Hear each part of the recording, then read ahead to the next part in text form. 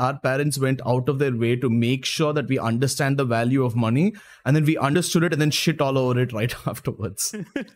I think that's exactly what we did. We're like, yeah, okay, I understand. Like, you need money for all these cool things in life. And then we're like, yeah, but fuck it. How about I don't have those cool things in life and I be happy instead? Fuck money.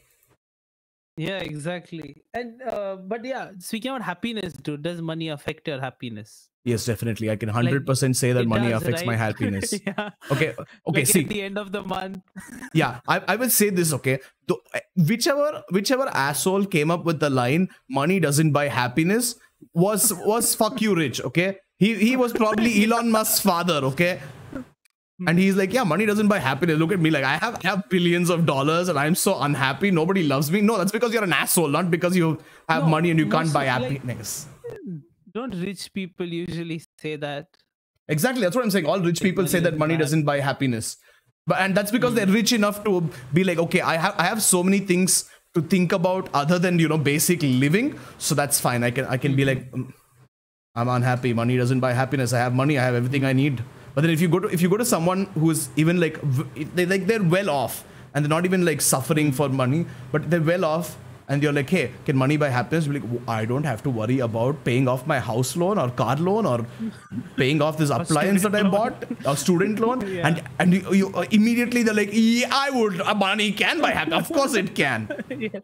And it's clear. It's just like, I don't know. I don't even know how that became an accepted form of thought that money can't buy happiness. Money buys happiness because of our dependency on it, right? Because we need it, and when we don't have it, we're like, fuck, we sad. It's like money withdrawal, and when we have it, it's like a drug. You're like, feels nice kind of thing, right? Like you can see it that way, right? Yeah, and the thing is, like, what's that Maslow's hierarchy of needs?